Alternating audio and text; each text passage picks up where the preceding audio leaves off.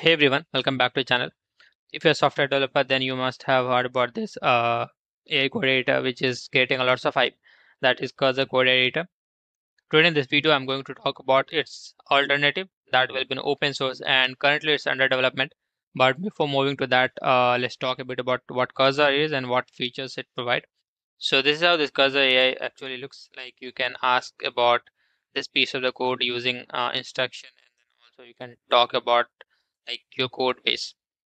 So these are the features that this Cursor AI provides, but actually it's paid and it's not free. Now coming to the point, which is Void Editor. So this is an open source AI code editor, and it says that it's Cursor alternative, and you can write code with best AI tools, retain full control of your data, and access powerful AI feature. But actually, it's under development now, and you can get early access by adding yourself into the wait list. But if you go and look into the GitHub repo, here in the wide GitHub repo, we can see that it's having 3.8k stars. And also here we can see that Void is a fork of the VS Code repository, like it's based on VS Code, similar to what Cursor is. So if you look into the inside of this repository on GitHub, as I said earlier, it is open source.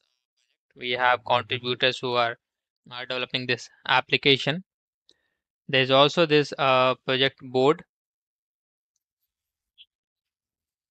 Yeah, so it says like if you are open source contributor and like you want to contribute into the development of Wide, then this is the best place to be. These are the different tasks related to the project that has been listed here. And also, if we look into the pull requests, like lots of pull requests are going on currently on this repository. And if you look into this one, like from the developer perspective, you can go and try to understand what exactly is happening. If you're open source contributor or developer who is looking forward to contribute into such project, then I will say it is a pretty good project. You can go through the repository I will share in the description, and then check out the pull request issues and also the project board that I showed earlier.